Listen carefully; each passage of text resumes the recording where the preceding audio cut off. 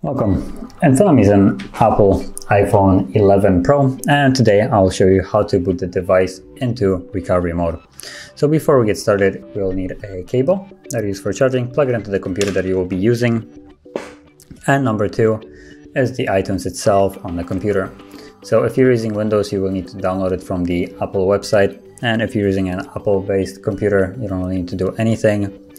So yeah, jumping straight to it, what you want to do is plug it in like so, and then press volume up, volume down, and then hold power key.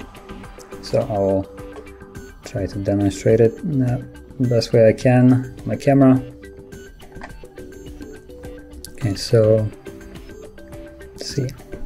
So I'm gonna press volume up, volume down, and hold power.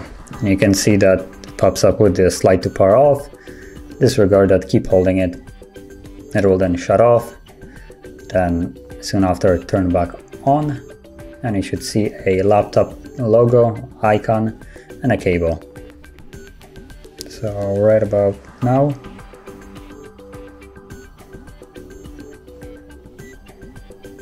there it is. And on the iTunes, you will see that it pops up as recovery mode. So just close this. You can see iPhone recovery mode. And from here, you can update it, reset it, or eject it. Now, eject doesn't really mean that it's gonna leave the recovery mode. You still need to basically do it yourself.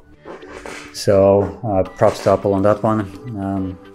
So that is how you would access it. Now, if you want to leave it, I'm gonna unplug it, doesn't really matter. It's gonna be easier for me to show. So basically what you wanna do is hold volume down and power key, both keys at the same time. And you will see soon after that the logo on the screen disappears. And basically now just hold power key to turn it back on. And there.